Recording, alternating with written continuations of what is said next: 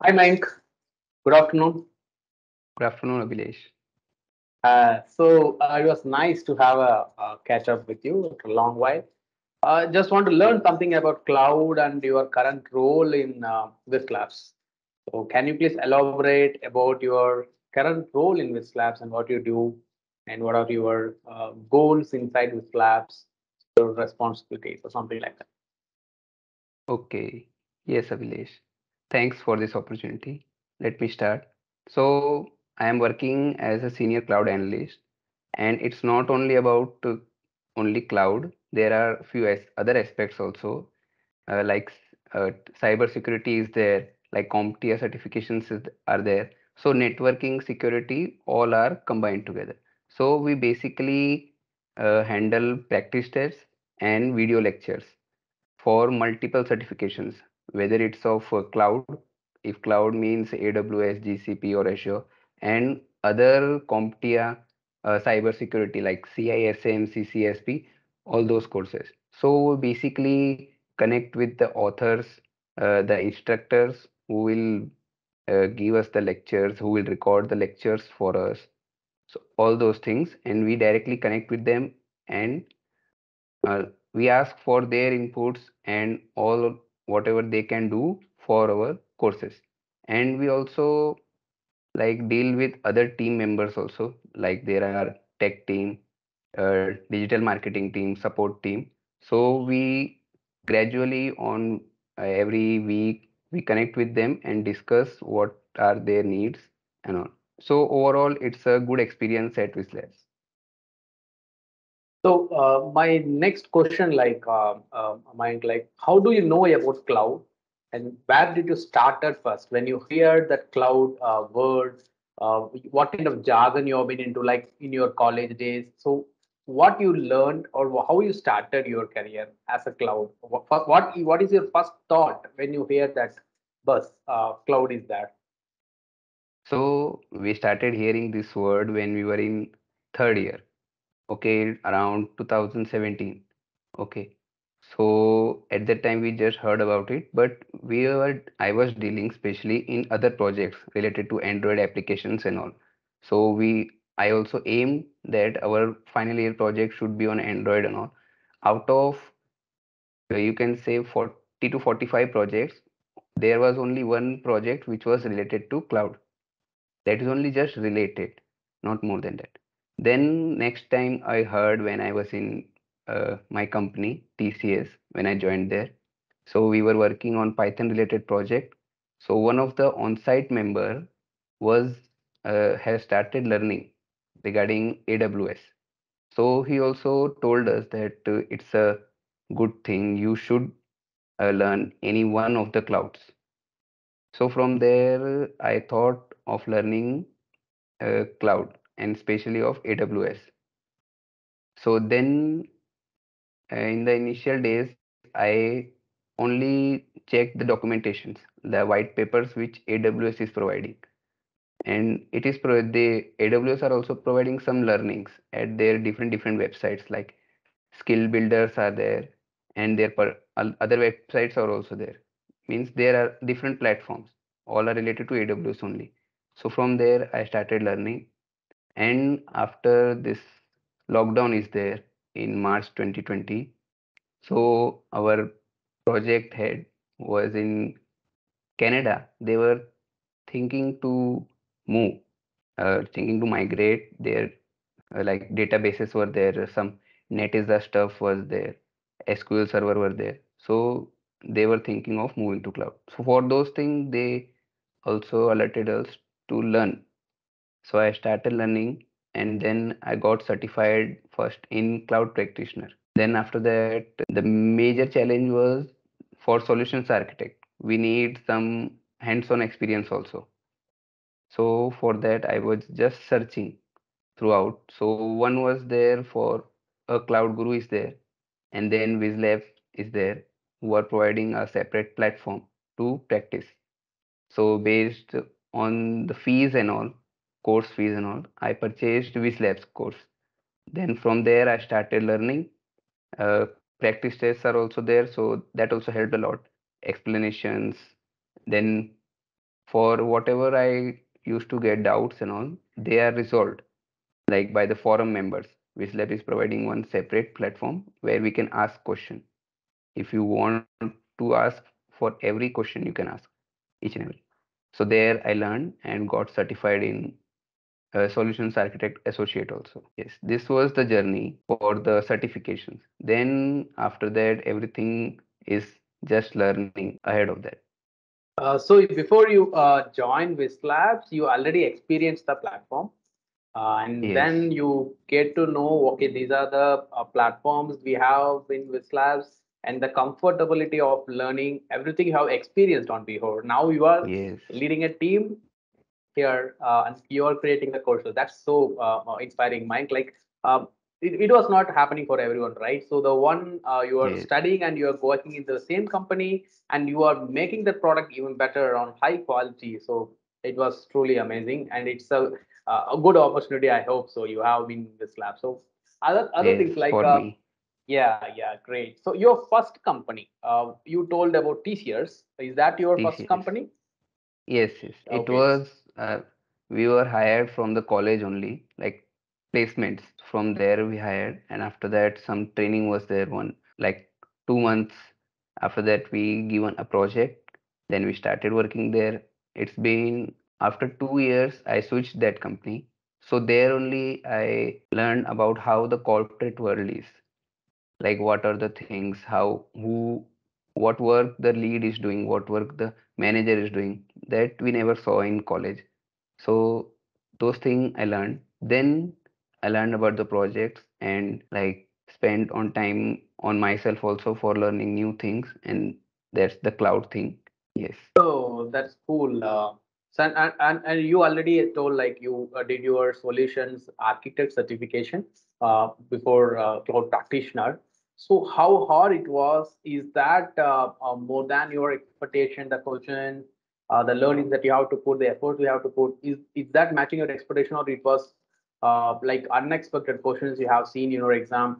How you face that exam actually? So many are talking about the cloud certifications, so is that easy or is that very tough, or it can be learnable by anyone? yes. So it can be learned by anyone. Suppose there are 65 questions and solutions architect exam, they are having a separate exam guide which gives the list of services which can be asked in the exam. Okay. So those services can be included in some of the questions, or two or four, three services can be combined in one particular question.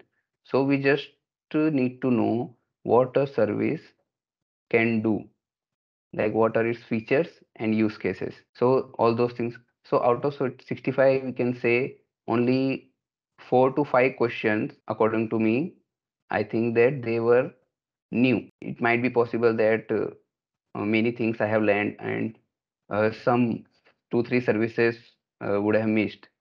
So otherwise, the exam was good. If someone can spare 3 months and can study every 2 hours a day, then he can find crack this exam. 3 months and 2 hours a day. Okay, so that's This cool. in Like three for solution architect, you just want to spend more than not more than 3 months. You can put your yes, hard work daily, 2 hours per day consistently. You can get it. Okay, yes. that's cool. It's the Uh, maximum time. Like if someone wants to practice hands-on also, so this is the maximum okay, time. okay. And you learned like you explored something on console and then you practice the questions, right? That is the way you learn. Yes, First of all, for you will be seeing the syllabus and then learning directly in the console, and then you try out your experiments in exam simulator or something. hands-on. Yes. Okay, that's nice. Like after that, AWS CSA solution architect. So what next? So what is your plan, and what is your next goals in career in terms of cloud? So where you're heading actually? So I'm heading towards the DevOps part. Like after TCS and before joining this Whizlabs, I was there in some one more company. So there for 5 months. So there I worked on DevOps little bit, and before that I learned. like Docker, Kubernetes, the basic commands. So I thought that they are enough for switching a company. So there I started learning and all. And after that, I joined Whizlabs. So DevOps is also a kind of thing where we can focus. And currently, I'm focusing on solutions architect professional exam. So it requires more experience and more hands-on also. Like experience is more, technical knowledge is required more than the solutions Okay. architect associate one.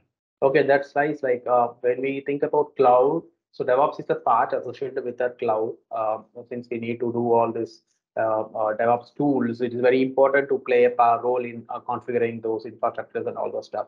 So, what according Yes. to you, like, what is the future of cloud actually? So, you have been talking about your career direction. So, where the cloud is actually moving up, is that like the services level improvements we are seeing day to day? AWS is releasing a lot of stuff, new services, and all those stuff. Apart from that, do you think what the new innovations will be there in? What kind of innovations you expect in cloud in the upcoming years? So the services are upgrading themselves from AWS and Amazon are continuously planning on that. And the most important is that the AI part, machine learning part, which they are integrating with their cloud services. We have separate services for machine learning, like SageMaker, Poly, all those things, but they are focusing more on that. And then they are focusing on the customer aspects also. Suppose if previously EC2 instances were there, servers, so they are of small sizes like T2, T2 micro, all those. Then AWS started to increase those servers, like they are increasing based on the sizes, their CPU powers, and all those things. So they are increasing, upgrading themselves also in many of the services. So it was like hardware level. They have multiple server locations, increasing the server size, bandwidth, and all those stuff. Okay, that's cool. Like so for that new what do you say sections or divisions of multiple clouds, Yes. people are giving new service names for automation purpose of that particular hardware. That's cool. Um, like what about like people are talking more about the multi cloud these days because any company, even if I check, then I checked randomly in Google, what are the companies using AWS? What are the companies using GCP or Azure? I see many companies are using all the cloud technologies. It was not Yes, just yes. restricted to one cloud platform. So learning multi-cloud is a future of career. Like we, as a learner, should we start with AWS or should we head towards learning all three together? For example, I should start with the beginner level certification of AWS and then parallelly I have to go with Azure, or I should stick with one particular cloud technology. So, what will be your preference when you think about the multi-cloud opportunities that is on rise? Yes, Abhilesh. So multi-cloud is the main thing. People are more focusing on that. Suppose if we see the servers and monitoring all those part, many companies prefer AWS. And if we go for database kind of thing, database, so many companies are preferring Azure. That's the cloud service by Microsoft.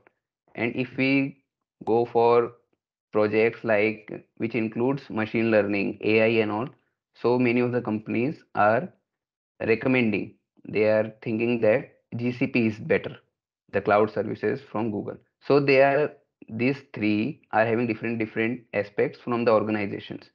If any company wants to use all the three, they can use, and if they are comfortable with any one of them, that is also good.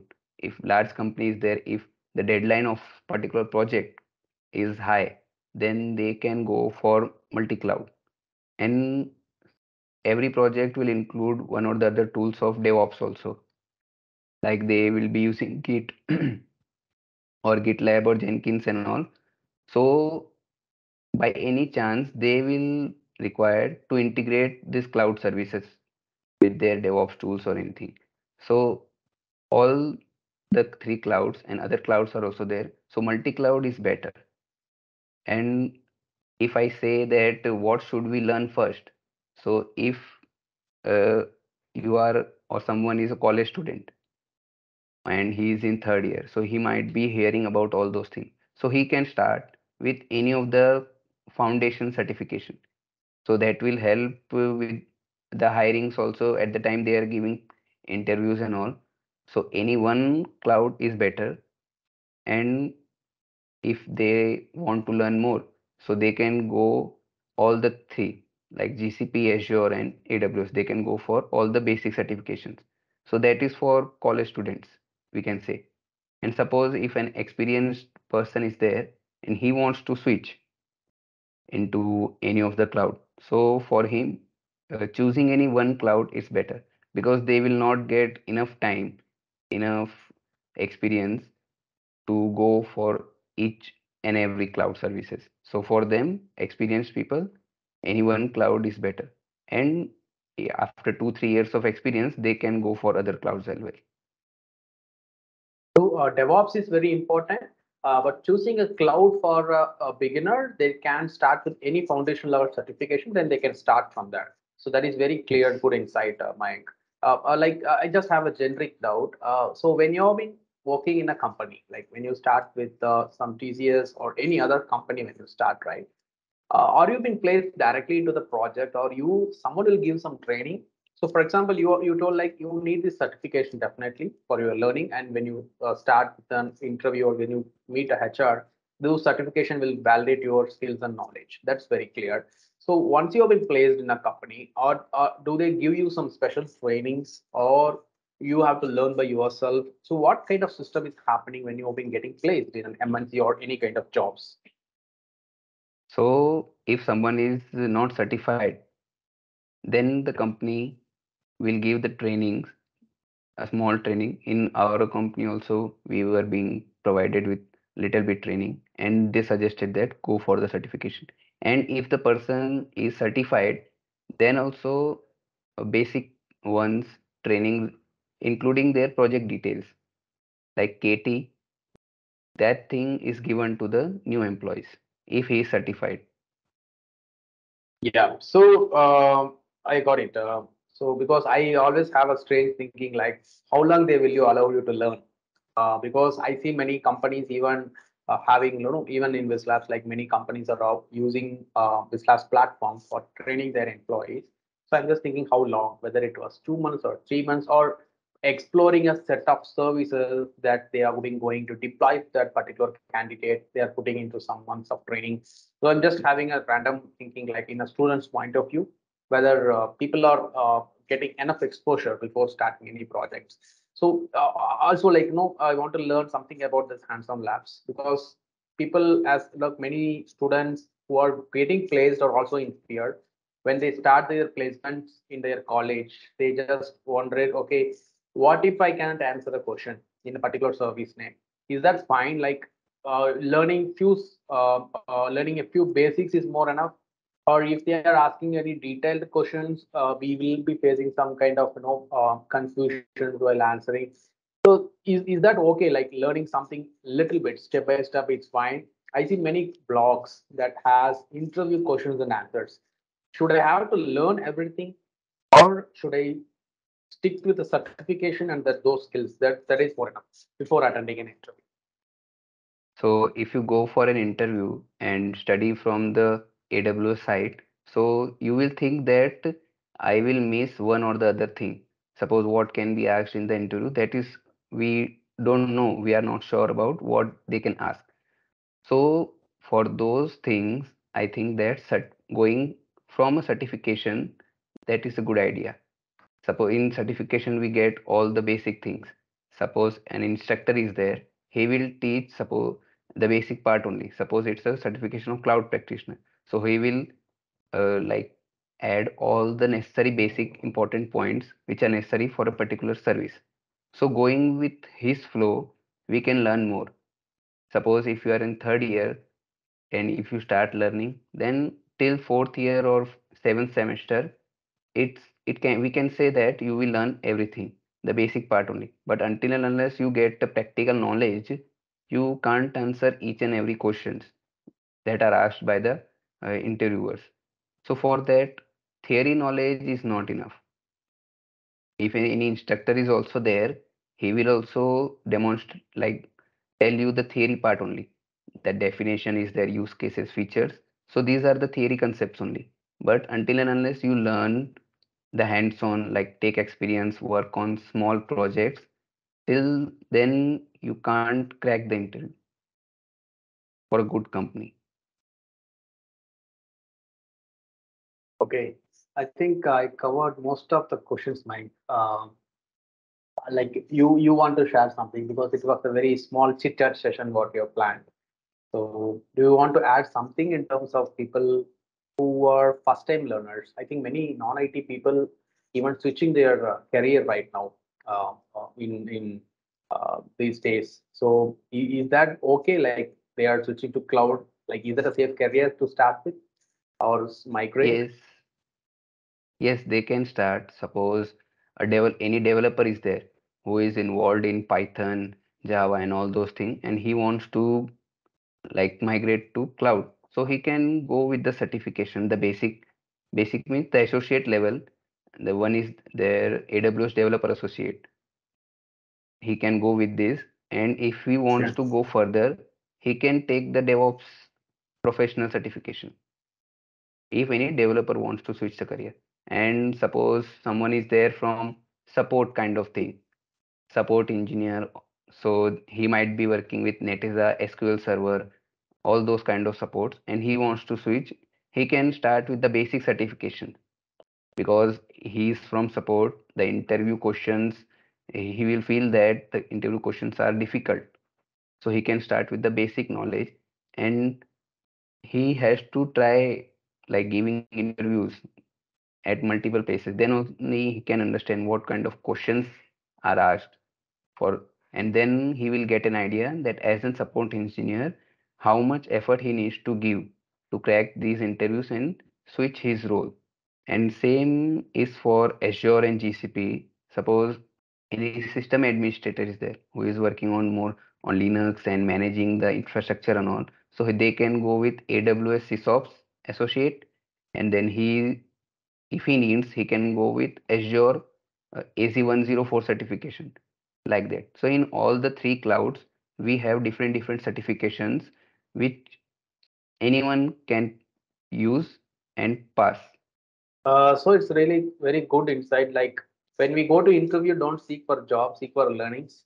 So you have to learn from that, what they are asking, what are the questions, what is the job description, and if we are able to pass the first or second round. So we get a lot of insight from attending the interviews about the Yes, questions. Then we have to put into our learnings.